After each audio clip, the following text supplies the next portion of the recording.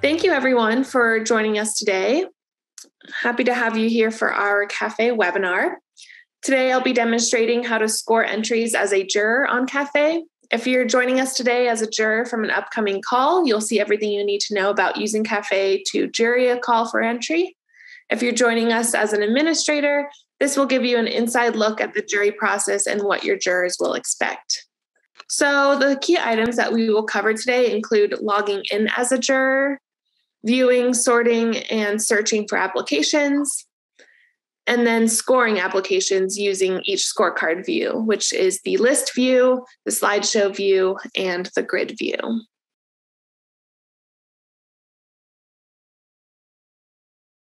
So the first step of the jury process is logging in. The call administrator is responsible for setting up each juror's username and password and assigning the juror to the call. In order to log in, you'll need this information from them. So log in at admin.callforentry.org, which is where we're here at the top. This is the same login page that administrators use to log in and jurors. There's a separate login for artists, but both of you log into here. You'll enter your username and the password that the call administrator set up for you. If you need to reset or set up your own password, you can use that forgot password feature at the bottom here to reset your own password. And then you can log in. And before we get to this page, I will go quickly to this page to show you that the first time you're a juror and you log in, you will actually get to this page first and will have to choose one of these methods before you move on to the jury page. So just to let you know, the first time you log in with your account, you'll be greeted with this page. And this is for the multi-factor authentication, also referred to as MFA.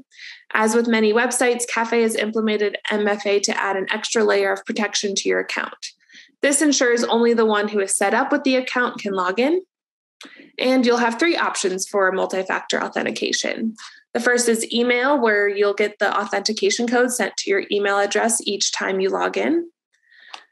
Authenticator app, where you get the authentication code sent to an app on your phone, such as Google Authenticator, Microsoft Authenticator, LastPass, Duo. There's several apps out there. Or the Remind Me Later option. This just means that MFA will be disabled for your account and you'll be reminded in 2 weeks if you want to enable it. So I chose this option here so that it doesn't ask me of code every time I'm logging in for this period, but I recommend setting it up to add that extra layer of protection. If you ever want to change your method, once you log into your juror account, you just click on the top right here, this little account icon, and go to the profile page, and that will take you to the page we are here, or you can click either of the options to change, or maybe if you're going to be in and out of CaFÉ for a while and you don't want to deal with the MFA code, you can simply click Remind Me Later, and that will disable the MFA step. Once logged in, you'll be taken to the juror scorecard page. If you're not already there, what you'll want to do is click on the jury tab from the left-hand side and then click on the jury sub-tab. And this will take you to the jury homepage. Now, if you get to this page and see the following error message, which we have here in red, which says you have not been assigned to a call, so we will not be able to view or score applicants. Contact the call administrator to resolve the issue. That means the call administrator set up your juror account, obviously, because you logged in, but did not assign you to the call itself. So for any administrators here today, this is the jury access I'm referring to, where you have to go to the juror's profile and check the box next to the name of the call they are assigned to score. Now, I'm not going to show this on screen today because I don't want to confuse future jurors or any current jurors here. But behind the scenes, what I'm going to do right now is go in as an administrator and assign our juror account to this call. So once I've done that, what I'm going to do is refresh the page here with our juror account. And you'll see we've got a little update. We actually have a new error message, and this is all intentional. The error message here is these juries are not in progress. You'll not be able to view or score applicants. Contact the call administrator for more information. So you can also see here that if I go to select the name of the call from the top, all of these call names are grayed out. This is because the jury status for each of these calls are not yet set to in progress. They're currently set to not yet started. So administrators listening, this is how you can see that if a juror logs in and they see this error message, they can't start scoring until you set your jury status to in progress. Now, again, behind the scenes, what I'm going to do is I'm going to set our demo calls here to in progress. I just wanted to set up those error messages to show you what it looks like when the juror logs in and might not be able to score yet. So give me just a second to update these on our back end. I'll come back here and I'm going to refresh our page again. You'll see that error message went away. And when we go to the top here, each one of these calls I can now click on. If you're a juror here and you're only juring one call, which is probably more likely that you only have to go to CaFÉ to score one call at a time, you might only see one call. And in that case, you won't actually see this drop-down menu. You'll just see the name of the call here at the top. So this is to show you if you are assigned to multiple calls, you can then click which one you're going to score at the top here next to current event. This is a good time for me to mention before we move forward that in order to use the jury scorecard and all of its features, you'll need to make sure you disable your browser's pop-up windows. So some browsers have a pop-up blocker that's enabled that prevents pop-up windows from appearing. But if you are jurying for CaFÉ, you're going to want to make sure you disable that pop-up blocker, otherwise known as enabling pop-ups, so that you can have full access to the scorecard. And if you don't, then you might run into what appears to be some technical problems, but it might just be your pop-up blocker. Especially if you use Safari as your browser, you'll definitely need to check on your pop-up blocker because Safari tends to block CaFÉ's pop-ups by default. So just be sure to check on that. If you ever need assistance from us as a juror, you can contact us. As an administrator, you can contact us, and I'll talk about towards the end of the webinar exactly how to get in touch with us. But feel free to do that if you can't seem to see all the things we're going to be showing you today.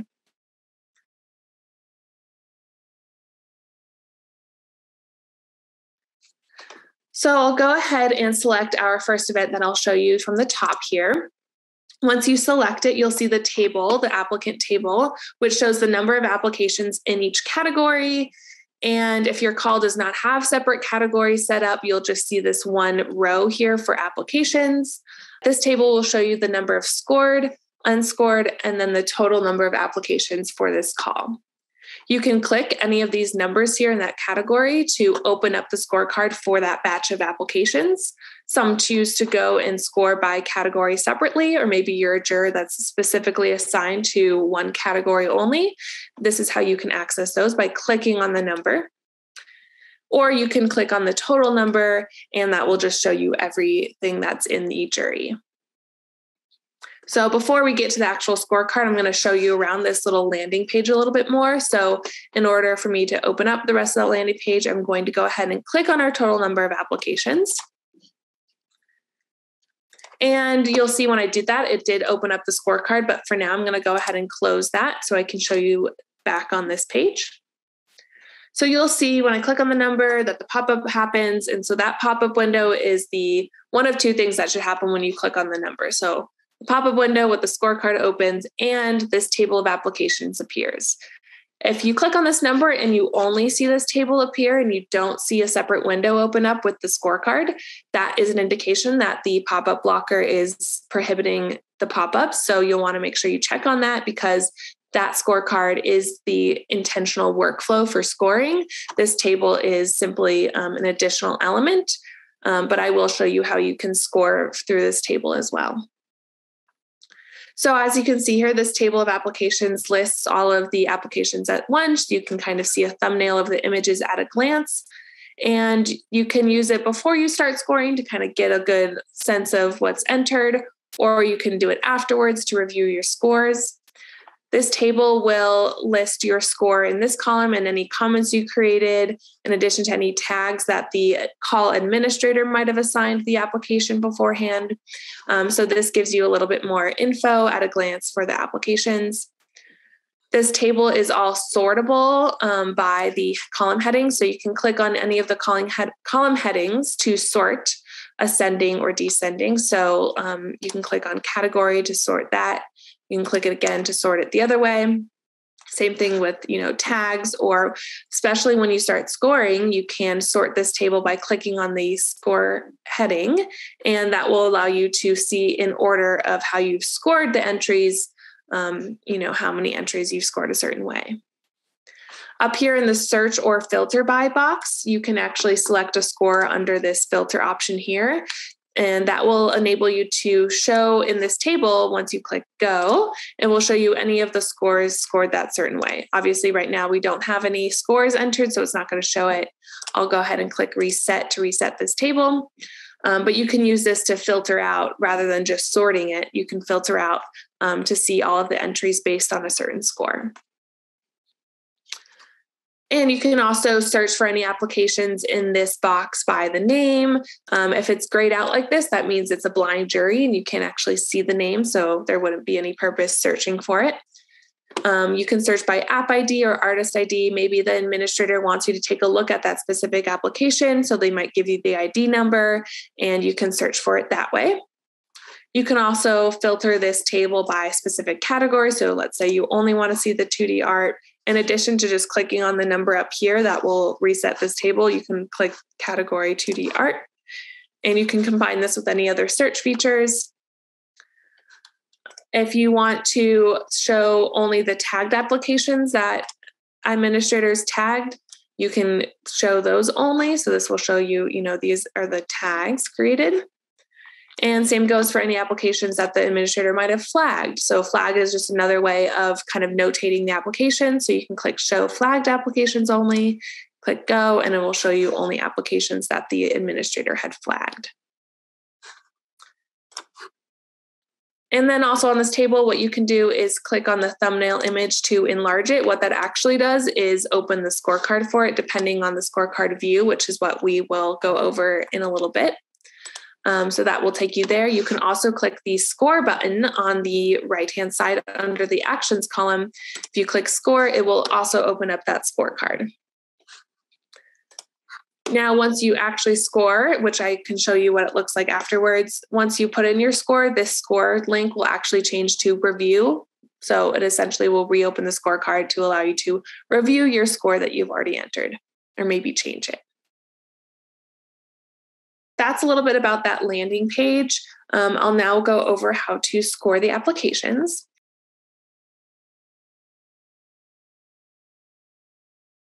As a juror, you've logged in, you've maybe reviewed the entries at the table.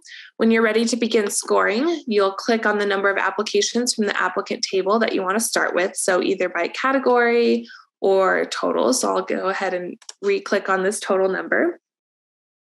So this will pull up the scorecard just like we saw before. Now, CaFÉ actually has 3 different scorecard view options. The scorecard view you have is predetermined by the administrator, and while they allow you each to score the entries, each scorecard view has different ways of viewing them.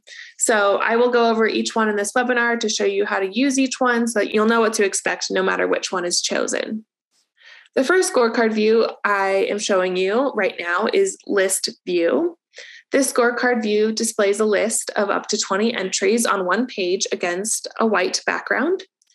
And so once you click on the total number, the scorecard opens. And as you can see, we have it in a separate tab here where it's a list, one after another. It's all against this white background. And you can scroll through at least the first 20. If you have less than 20, it'll show you all of them. If you have more than 20, you'll have multiple pages. And we'll go to the top here. You can see that each scorecard is kind of combined here. So you can see the artist information at the top. The artist name will be at the top if it's not a blind jury. You'll see the work samples, including the thumbnail image, the artist statement if they have an artist statement for their application, and then the score and comment section. And in addition to the blind jury thing that I mentioned, it's important to note that some other information, maybe some form answers, which we'll go over, might be hidden by the call administrator because they might decide to hide that from the jury. So all the information that is here is what's available. I will also point out that depending on the type of call being juried, you may see that the scorecard here consists of one image like we're seeing here, or multiple images grouped together. So if it's multiple images grouped together, you're giving one score to the entire body of work. If you just see one image, it's giving one score to each individual piece of artwork. So for administrators listening, this is that difference between scoring by art calls and scoring by application calls. All right, let's get into this itself. To use the scorecard, you can first review the information at a glance, which is what we're doing. You can click View Form Answers, and that will bring up any answers to application questions that the administrator set up and had artists answer. So there could be several questions here. There might be no questions here. So it just depends on how the application was set up. If you have any, if there are any questions about, resumes or files that artists needed to upload, those will be listed here, and you can just click to download and view those. And you can click back to scorecard once you've done reviewing them. You can click on the thumbnail image to enlarge the image. So this will give you that full view. If you hover over the image, you'll see this eye icon, which you can then click, and it will show you the artwork information that the artist entered when they uploaded their artwork. So those are things like the title, medium, dimensions, etc. Again, some of this information might be hidden from the call administrators, such as, price sometimes is hidden or things like that. So you can review the artwork information here.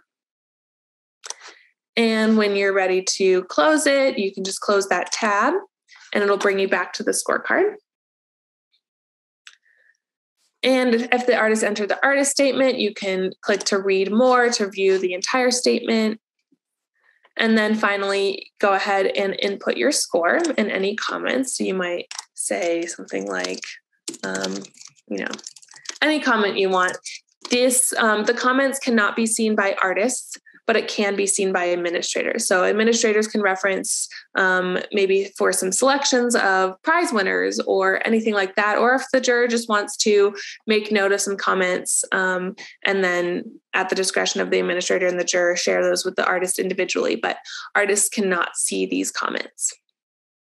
Once you enter your score, you can just click Save My Score, and that will save. It will also scroll the list down to the next entry. Definitely make sure you click Save My Score after each score. There is a save button at the very bottom of this page after the 20 entries to save all of them at once. But I highly recommend saving the score after each one because that allows you to ensure that you're saving as you go. And if you accidentally close the tab or if you walk away, then all your scores are being saved. If you need to erase your score, what you'll do is just click Erase Your Score, and that will set it back to blank once you click Save My Score. Another thing about the score is that this scoring rating is also determined by the administrator. So they will either set it to what we have here, which is yes, no, maybe, or it might be set to 1 to 7 or 1 through 20. So you will just have to score depending on what the administrator set up for you. And then, like I said at the bottom, once you've scored all of the 20 entries, you will click Save and continue scoring. If you're done and you're at the end of the list, or maybe you want to just save and come back later, you can click Save and return to Overview page. What that will do is save, and it's going to take a little bit, and then it will just close that window. And then to confirm that all of your scores are saved properly, you'll see that this scoring list will update. I erased that one score we did do, so it was be 0. Let me actually go ahead just to show you what I'll do is I'll click on this and I will score this. I'll just write comments here. I'll click Save, and if I return back to this page, you'll see it's been updated with our one scored entry. The score is noted here as well as my comments. So that's how you can keep track of your progress. So those are the steps for how to score applications if list view was selected by the call administrator.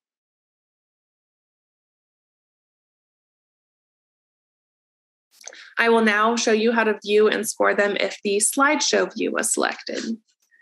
So let me switch up our calls here. Slideshow view displays a pop-up window, again, of the individual scorecards, but this time as a slideshow, one at a time against a gray background. The first difference you'll notice if using slideshow view is when you first log in and select the call. What you'll see here is we have this additional option here, which is the scorecard view preference. So this gives the jurors an additional option to customize their view. And this is only available for slideshow view scorecards. So I'll go over briefly what each one looks like. So first we have the preview slideshow. So I'll select that, and then I'm going to click on the number of the applications again to actually open that scorecard. You'll see it's a pop-up window that begins with the first image of the for the first artist in that selected group of applicants. So you'll select the number and it'll pull this up, and you'll see it's just the enlarged image of the artwork. So if I then click next, you'll just see it's all of the enlarged images that were submitted to this call. So it's just a combination of all the applicants at once. This just allows you to kind of quickly scan through the images submitted and will give you a good sense of what was entered for this call. So that's preview slideshow. Our next slideshow view is the thumbnail scorecard. So I will click on that, and then I'll click on the total number again to pull that up. The thumbnail scorecard will show a pop-up window that displays the thumbnails of the image or the images submitted along with the scorecard itself. So you'll see that this is similar to list view. However, this one's on a gray background. And instead of being able to scroll down to the next one, it's just one at a time. And it'll show the next one as soon as you finish scoring. So you can click to view form answers. That will pull up the application questions. You can click the thumbnail image to enlarge it. And once you're in here, you just can click through the arrows for all of them. And then it'll bring you back to the scorecard when you're done.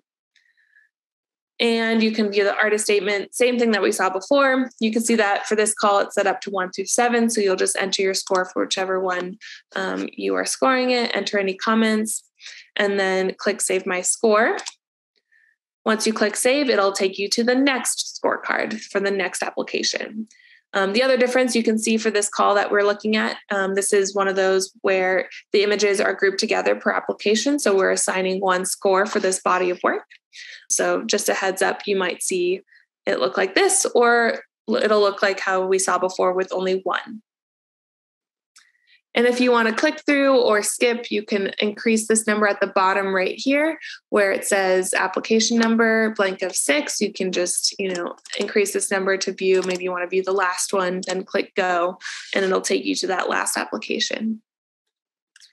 So once you have finished scoring all of them, or, whenever you're done, as long as you're saving my score along the way, you can close that. And that is that thumbnail scorecard. The last option is the slideshow scorecard. So I'll click that. The slideshow scorecard will display a pop-up window that begins with the first enlarged image for the first artist in that selected group that you clicked on. You'll see here how you can view the art and its details just like before, and it'll show you a slideshow of all of those images. And then this time, once you've gotten to that last image, it'll actually take you to the scorecard for that entry. You'll enter your score, any comments, and then click Save. Then you'll see it takes you to the enlarged image of the next application. So you can click through that, and it'll take you at the end back to the scorecard for that. So this kind of allows you to first view the enlarged images before you're taken to the rest of the application and its information. It just kind of gives you an introduction into that artist's application before you go ahead and score it. So, that's just kind of one workflow that some folks like. And so that's an option there. And once you're done, you can close that as well. You can see we did score that one application and that it's recorded here on this table. So those are the 3 scorecard preferences for the slideshow view. Again, slideshow view is the setting that the administrator will set up on the jury administration page. And then as a juror, you have these additional options to customize your own view. So that's slideshow view.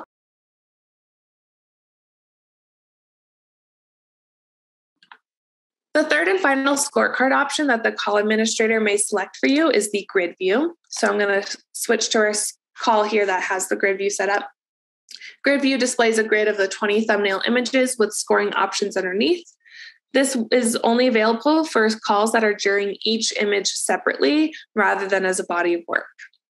So once we click on the number of entries, instead of a pop-up window, this is the only time that it won't automatically open. Now that's because the scorecard is here in the grid below. So it will show you up to 20 entries per page, and you can use the bottom here to click to the next page of entries or click back. You can also increase the number. If you do want to see all of them at once on one page, you can click all, and it will show you all of the entries on one. And so this grid allows you to just view all the entries at once and score them pretty swiftly. To view the image enlarged, you can just click on that thumbnail image and it will open again with that enlarged image pop-up window. This is where you can view that artwork information. And then if you click next, it'll actually take you to that next entry, and you can, keep previewing it from there, or you can return to that grid format. You can also view that same artwork information by just hovering over the top right here over this eye, and that will bring up that artwork info as well. If you want to view the other parts of the application, such as the answers to those questions or the artist statements, click on this file icon on the left. That will also open up pop-up window, and it will look kind of like we saw before from that slideshow view, and it'll show you the same scorecard where you can click to view form answers, view the artist statement, and this is where you'll enter any comments. So if you're using the grid view and you want to enter comments, clicking on that file icon is how you get to this page to enter those comments. You can score from here. If I click, yes, I click save. Again, it'll take me to that next entry, but if I close this down, you'll see we've now recorded that score on this page. So you can just go through here, keep scoring. This allows you to do it pretty quickly. You can just open up if you need, view that image, close it down, score it, continue on. This is a very popular option for calls that have hundreds, if not thousands of entries, because it allows jurors to go through this pretty quickly. So you can enter your scores. And if you enter all of them, I just recommend making sure you click Save My Scores at the bottom here pretty often. You can wait till you get to the bottom of the page. But again, if you might step away, or if you just want to really make sure, you can even click Save My Scores after you've updated each entry, or maybe a few at a time. But once you click Save My Scores, that will actually save the scores that you've clicked in these bubbles here. And you'll see now we've updated our total scored here. Another thing you can do on the gallery scorecard, just like we did on that table of applications on the landing page for those other scorecard options, is we can sort this table by the scores. So if I go over here, sort entries by, you can actually sort them by scores descending. So that will show up all the yeses first, then the maybes, then the nos. If you're doing it by numbers, it'll show you, 7 is the highest. So it'll show you that way. And then, down. You can also do it the other way. If you want to see all your lower scores, it'll actually show the non-scores first before showing you the nos. So that's one way to do it. You can also filter to see maybe all of your yeses here in this filter option by clicking filter by yes, and then it'll show you those. This feature here is actually really useful if you know you need to score or select a certain number of applications. For example, maybe you only need 50 entries to invite. You can sort this and then see at the top here, it'll count them for you. So you can see how many entries and ensure that you've scored the correct number of yeses, for example. And then to reset it back, you just click that reset button. Just like the other scorecard views, once you've scored all of the entries, you will know, because this number of unscored will be 0 and the number of scored will be, the number that's the total. That's your indication that you've successfully finished your first or only round of scoring. When the call administrator receives your scores, they will sort the applications to essentially eliminate the lower scored applications. They might also have everything they need to do to invite the higher scored applications to the show. So you might only need to do this once. Depending on the number of entries, though, they may need to further narrow down your selections, in which case you as the juror may need to return to this scorecard and rescore some applications. Administrators may either have you go back and change your scores from the first round to further narrow them down. Maybe you need to set some of your maybes to nos, or maybe your yeses to some maybes. You can go in and change that. But they may also start what is jury round number 2, which means all your scores when you come back will be blank and you will enter new scores. And those new scores will be used to help narrow down the selections. So let's say that's the case. Let's say you're in here for round 2 and your scores are blank and you need to make some new scores, but you want to be able to reference your old scores from round 1. Maybe you need to refresh your memory on what you scored them last time. What you can do, because you can't see them on this page, is download the scoring history. And to do that, you'll scroll to the bottom and you will go to this option on the bottom, download scoring history. And if you're in round 2, you'll see round 2 and 1 as options. What you'll want to do is just make sure you select the round that you need the scores from. So if we are in round 2 right now, for example, I will make sure I select round 1 so I can see what I scored previously. Then I'll click download scoring history, and it will download a spreadsheet to your computer where you can then review the entries. It'll show you based on the application ID number or the artist name. It gives you some other information to be able to reference them. You can see what your score is for that particular entry. So that's useful if you need to reference your scores in one round while you're in a new one. And that's all you really need to know about scoring entries in CaFÉ. As a juror, if you need help with the CaFÉ system, you can contact our support team at café@westaff.org. We're available 8:30 to 5 p.m. Mountain Time, Monday through Friday. You can also contact us by going to this ticket tab on the left-hand side. This allows you to fill out the form, and that will send us an email to the same email address. Just gets a message to us, and we can help you out there during business hours. And then finally, the Help Center tab here takes you to our help resources, including the Help for Jurors guide. And that will go through all the steps that we went over today and may be helpful to follow along as you start to use CaFÉ if, for example, you might be new to the system. This concludes our webinar of how to jury on CaFÉ. I hope you learned some helpful tips and feel more confident in the jurying process. Thanks again for joining us, and be sure to join our next webinar next month.